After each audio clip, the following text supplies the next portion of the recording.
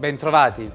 Oggi realizzeremo insieme un secondo piatto molto particolare, un calamaro marinato nella crema di aglio dolce con della paprika e un'insalatina di ceci che praticamente accompagnerà il piatto.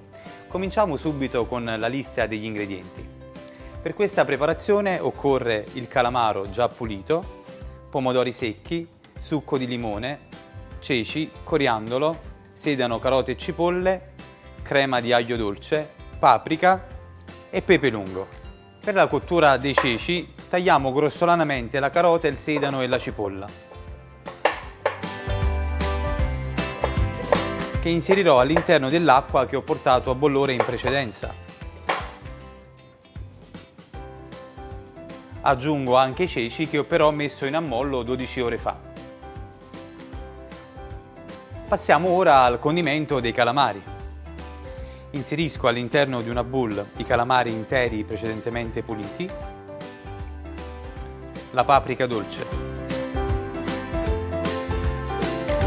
il pepe lungo di Java, che ha un profumo particolarissimo, che grattugerò all'interno, la crema di aglio dolce, che in realtà è stata preparata sbianchendo prima 2 volte l'aglio in acqua e sale per 5 minuti, dopodiché alla terza volta è stato aggiunto il latte. Quindi per ogni passaggio bisogna prevedere chiaramente l'acqua nuova, mentre per il terzo passaggio, quello con il latte, bisogna però ridurlo ai 2/3. Mettiamo all'interno di un bicchiere e con un frullatore ad immersione vado a frullare fino a ricavarne una crema liscia e omogenea.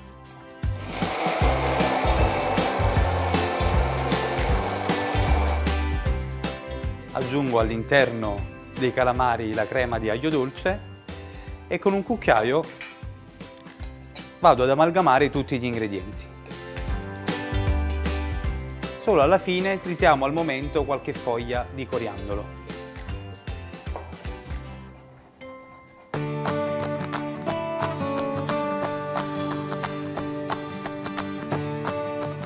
E lasciamo marinare per circa un quarto d'ora, 20 minuti, tenendolo in frigorifero.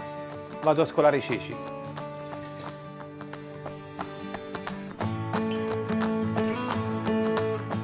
Mi raccomando che siano croccanti e che non si sfaldino. Rimuoviamo la mirepoix di sedano, carote e cipolle e li condiamo con il succo di limone, il coriandolo e i pomodori secchi. Taglio a julienne i pomodori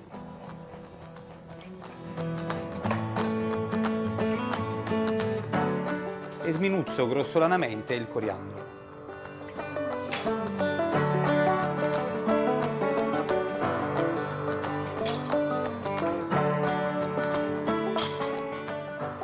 Aggiungo il succo di limone, un pizzico di sale,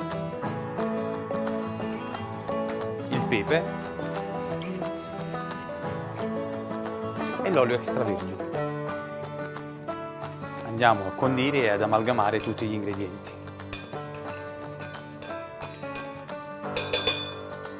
Scaldo un filo di olio extravergine all'interno di una padella antiaderente che bisognerà arroventare bene. Solo quando la padella sarà ben calda e l'olio quasi fumante andiamo a sigillare i calamari velocemente.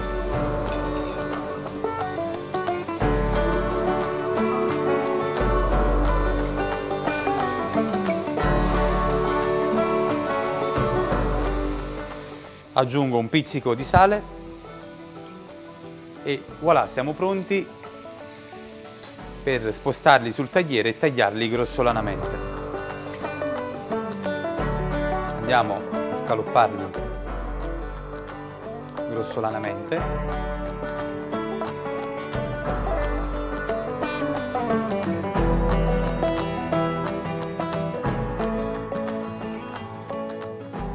Andiamo ad impiattare i ceci creando un letto ai nostri calamari.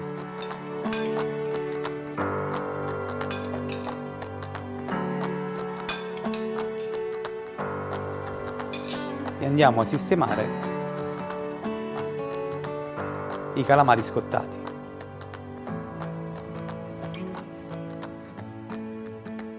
Come potete vedere, il calamaro ha un aspetto molto morbido,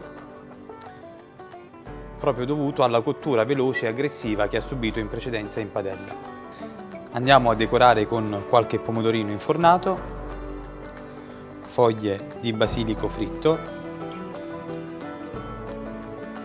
una grattugiata al momento di pepe lungo macinato con una microplane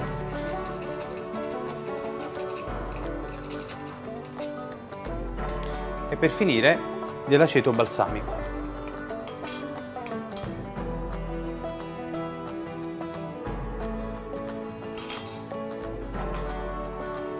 E voilà, il piatto è pronto.